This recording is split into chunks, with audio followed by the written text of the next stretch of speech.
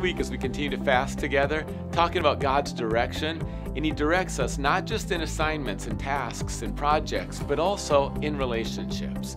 So let's talk today about how He directs us towards unity.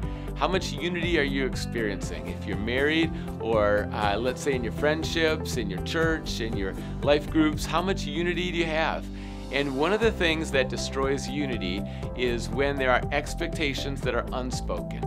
Amos chapter 3 verse 3 says, "How can two people walk together unless they agree?"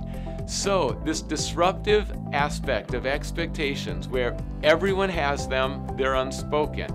But when they're not met, there's a lot of disappointment.